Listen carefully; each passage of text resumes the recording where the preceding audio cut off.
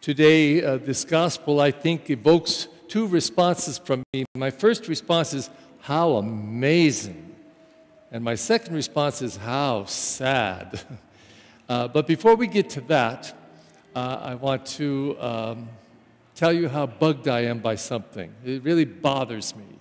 And if you work at Costco and you're in this position, please don't be offended, okay? But I hate when I go to Costco. I pay a larger bill than I wished I had to pay because you just get enticed to buy more.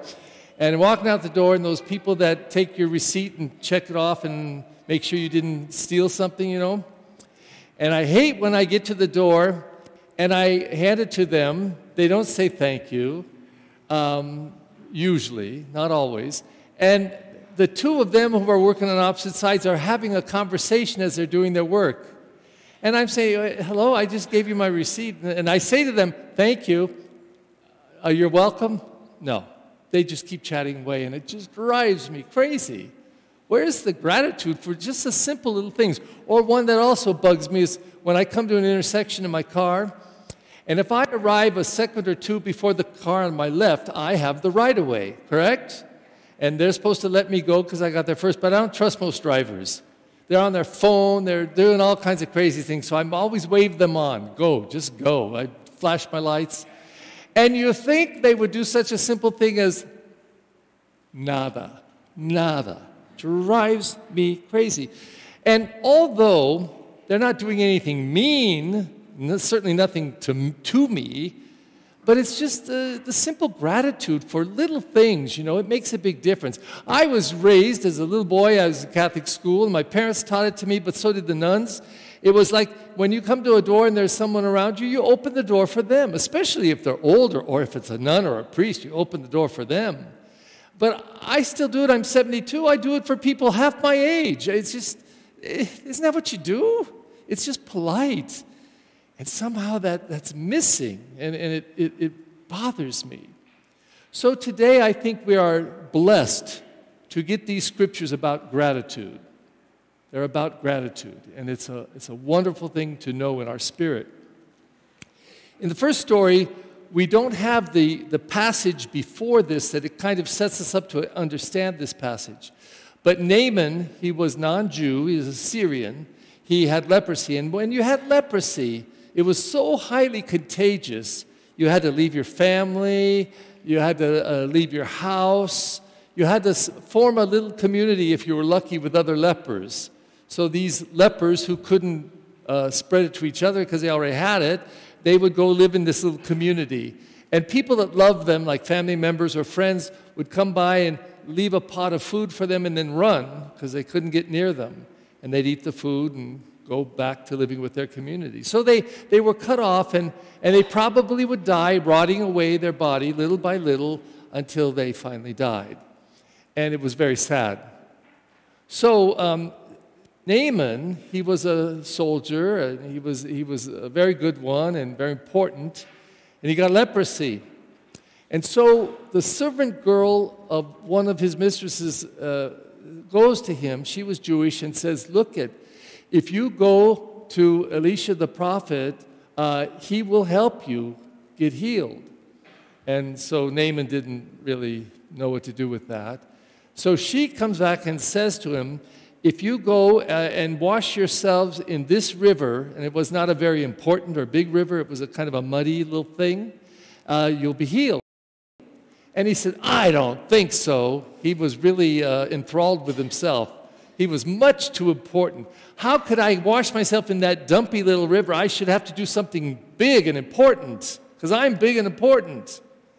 So the girl pleads with him, and she says, look, if the prophet told you to go do this big, big, big thing and then you'd be healed, you will do it. But he's asking you to do a simple little thing, a humble little thing. Why don't you do it? Listen to the prophet. So he says, all right. So he goes and does it. He jumps into this river 7 times, by the way, that magic number, so that tells you something right now about that story. 7th time he comes out, his flesh returns like a baby's flesh. But not only does he get healed physically, he gets healed inside so deeply. He goes to the prophet, and he says, here, let me bring you these gifts. He says, no, no gifts. No, but I must bring you these gifts. He was so grateful. He says, no. He makes it quite clear, God doesn't have to get paid. You don't buy God's love and mercy. God just gives it.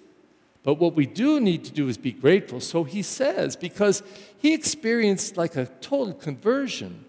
He says, well, then will you at least let me take 2 loads of this dirt here from here, because I want to worship on this dirt. This is sacred ground, and I'm going to stop worshiping these other false gods, and this is my God now. Your God is my God. And he goes through this total conversion. So similarly, in the gospel, it's not 1 leper, but 10. And they're in this little community. And one day, Jesus is on his way to Jerusalem. He's going to his cross, slowly but surely. And they see him, and they start to cry out. They didn't ask for healing. They just asked for some pity. What would that have been? Maybe a little food, a little water, some fresh clothes, something comforting, a kind word. But what he says to them instead is, go show yourself. Now, you need to know that this is a phrase that was used after somebody was healed.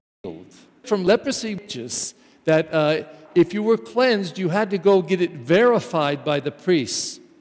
He would look at you and do a ritual of purification, cleanse you with water, whatever, incense, and then say, you are purified, you are cleansed, you can go back to the community. But Jesus doesn't heal them first. He sends them first to the priest as if they were healed, and they weren't. But on the way, they realized they were healed. And so one who realized it rushed back to Jesus, fell on his knees before him, and thanked God. And so Jesus says to him, 10 were healed, weren't they? Where are the other 9? And then he says to anybody who's around, could only this foreigner come back? Now, the foreigner was a Samaritan. And Samaritans and Jesus, we know the Samaritan story, the Samaritan that comes along and finds a Jew that's dying on the road, having been robbed. We heard it a couple weeks ago. And a priest and Levite passing by. But this enemy, the Jews and Samaritans were enemies. This Jew helps him because he ended up being truly a neighbor, even to an enemy. So here we are again with that story. 1 Samaritan and 9 Jews. And the 9 Jews, you would think, would have come back praising God, but it wasn't that. It was a Samaritan, an enemy, a foreigner. He comes back. So Jesus declares, it's the last line of the gospel today, your faith has saved you. And what this story reveals is the importance of gratitude. And not just a pleasant and a thoughtful thank you and you're welcome. You know, I don't ask people at Costco to genuflect to me or start singing to me. Just say, thank you, you're welcome. Simple thing. But this man comes back praising God and falling on his knees before Jesus in total gratitude, profound spiritual gratitude. And what Jesus proclaims in that statement is that not only did he receive a physical healing like the other 9, and he felt gratitude, but he also had a much deeper conversion. He praised God. He praised God. You know, this week I went for my 2 shots. I got my flu shot in my left arm because I'm right-handed, and it didn't hurt, and it didn't bother me afterwards. So go get it. Get your flu shot. And I got the other COVID one, the 3rd booster, the Omicron or whatever that's called, Omicron, and that didn't hurt either. But I left so grateful. I really did because, I think, as I've told some, I may have had COVID the very first week that it appeared in Seattle, because I went up there to do my cousin's wedding. I got really sick that week, but I'm not sure. But I'm not aware of any sickness after that in these 2.5 years. But I said to myself, wow, how blessed I am. I mean, first of all, I go to CVS, and it's free. What's free in life anymore? I got 2 free shots. And although it doesn't guarantee me 100% that I won't get COVID or that I won't get the flu, but I feel protected. I feel safer. And that's a wonderful feeling to have. So I left CVS. In my mind, I'm thanking the FDA, I'm thanking the government, I'm thanking CVS, I'm thanking the wonderful lady there at the pharmacy that did the shots for me, and thank my God that we are just so blessed in this country and have so much opportunity and so much to be grateful for. And I know that that's an important thing because it bugs me so much when I don't see gratitude even for simple things. But when we have a gratitude that's profound, that digs way down deep into our spirit and we find God in it, that's what Jesus is suggesting today. Your faith has saved you. As we come toward the end of this church year, Christ the King is the last Sunday of the year, and then in early December or November, December, we begin with the first Sunday of Advent and begin another new church year. We have a lot of things lifted up to us, and today it's gratitude, deep, deep gratitude. And I would propose to you that Jesus wasn't saying this because he needed to hear it for himself. Jesus was a profound spiritual guide and teacher. He didn't need people to thank him. He was going to do the good no matter what. But he felt badly, I think, not because he didn't receive thanks, but because they didn't give thanks. Because I think that he saw and realized and always would profess this, that it's important to be a thankful people. We're a Eucharistic people. You know, the word Eucharist itself comes from the Greek word Eucharistine. It means thanksgiving. We come here on Sunday, yes, to praise God, yes, to offer our prayers and our needs and intercessions, but it's a banquet of thankfulness, Eucharistine. We are here to say, God, thank you. Thank you for this. Thank you for that. Thank you for this. And the more that we acknowledge our gratitude and live it and express it and share it, the bigger and better our life becomes. And Jesus knew that. He knew that. And if there was sadness in him, it was not sadness for himself. It was sadness for 9 people who didn't get it or only got a teeny portion of it. But this foreigner, he was healed outside of himself and inside of himself. And he found God in all of it.